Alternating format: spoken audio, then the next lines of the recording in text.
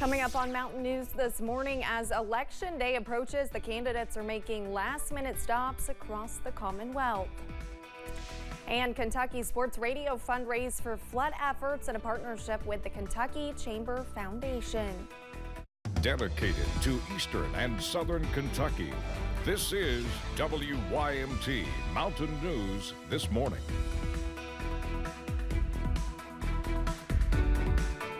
Good morning, I'm Olivia Calfee. The time is 5:32 on October 31st. Now let's check in with Chief Forecaster Brandon Robinson for a look at your forecast this morning. And Brandon, as the kiddos get out to trick or treat tonight, they're gonna need a jacket because it is cold.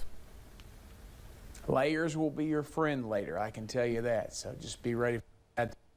Kids, adults, everybody. But this morning, same thing. Pikeville, US 119, US 23 intersection. A little bit of light traffic out there this morning. No major issues, maybe a touch of fog. But the story this morning, and it's not going to move a whole lot today, is going to be the temperatures. We're looking at temperatures basically in the 30s and 40s across the region there. 40 in Pikeville right now. Prestonsburg, Jackson, London the same. 45, one of the warmer spots over in Harlan. Still a few clouds out there. Areas that are not seeing as many clouds.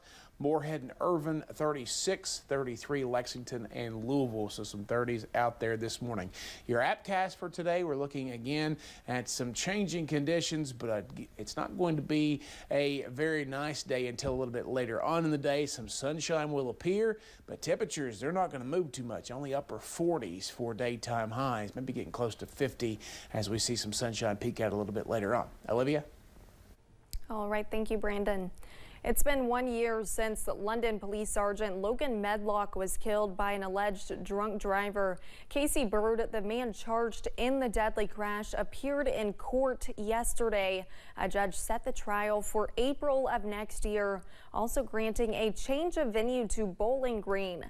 On the 1-year anniversary, Sergeant Medlock's memory is also being honored by the police department.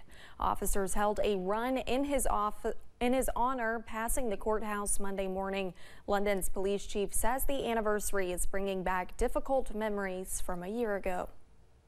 You know, all of the emotions that we experienced that day, you know, the moment that we found out, the moment that we heard about it come flooding back for me, and I'm sure for everybody else. It was such a tragic time, such a tragic event.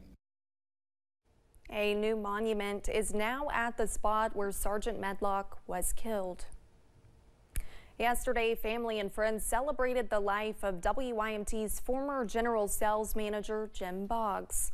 The service was at Maggard's Mountain View Chapel in Hazard, and several former WYMT employees were there with the Boggs family, celebrating a life well lived and remembering the wonderful legacy that Boggs leaves behind. I think he'll be remembered for that smile and just from his sense of humor and, you know, like I say, just being a real decent guy and a great salesperson. Boggs worked for WYMT for 25 years, from 1990 until his retirement in 2015. He was 75 years old. Whitesburg Fire Department Assistant Fire Chief Joe Back has died. We are told Back had a massive heart attack and was transported to Pikeville Medical Center, where he was eventually taken off life support.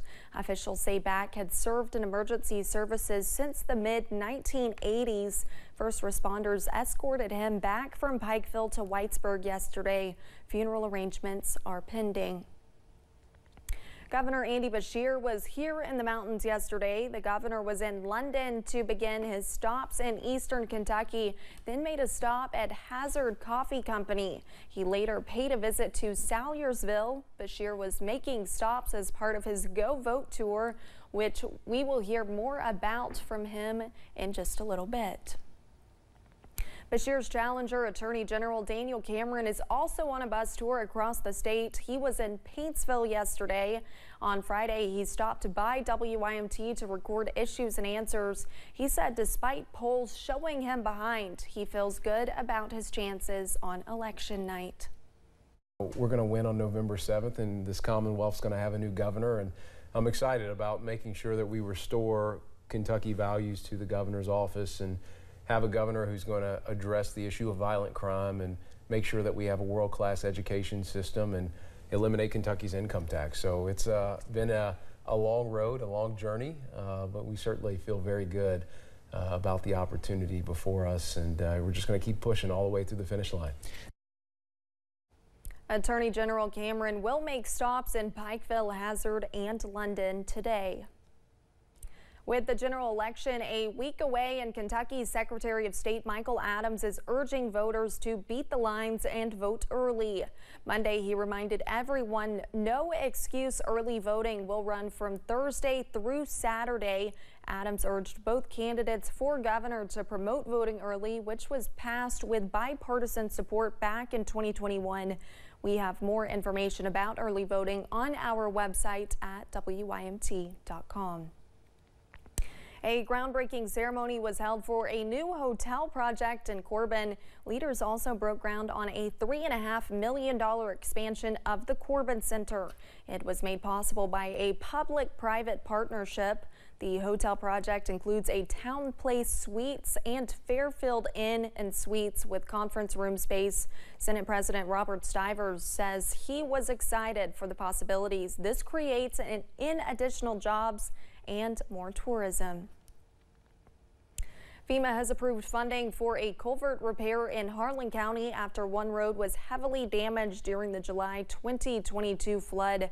The award money will be awarded through the Kentucky Transportation Cabinet and is targeted to fix a box culvert under Kentucky 522 west of Ever So Hollow Road in Cumberland.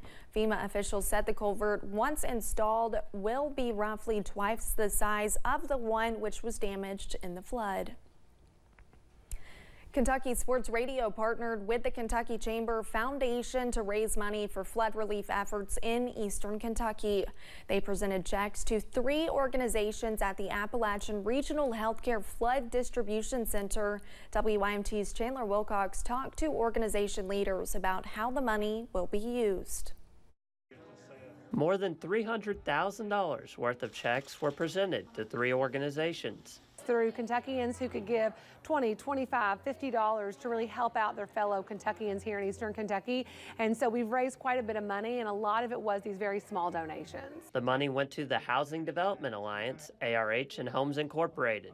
HDA received $215,000 for flood repairs. Best thing about that is it's flexible, and so we can use it to plug gaps and little things that we can't find other money for. Homes Incorporated received $70,000, which will also be used as flexible spending in flood repairs. We're going to use it to leverage other funding to help more spread our circle of work to help more people.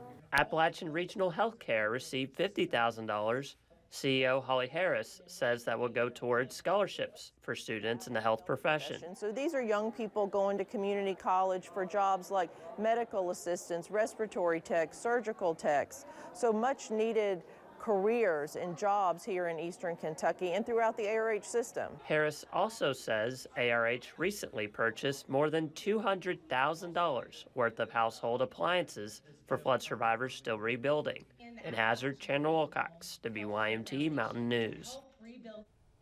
Housing Development Alliance Executive Director Scott McReynolds says they have completed 16 homes for flood survivors, with 11 more under construction and more being planned. Coming up, Sylvester Stallone has a new documentary on Netflix detailing his career as an actor and a writer. And the forecast continues to stay chilly across our region for the next couple of days, but a warm-up is on the way. I'll tell you about it in about 3 minutes.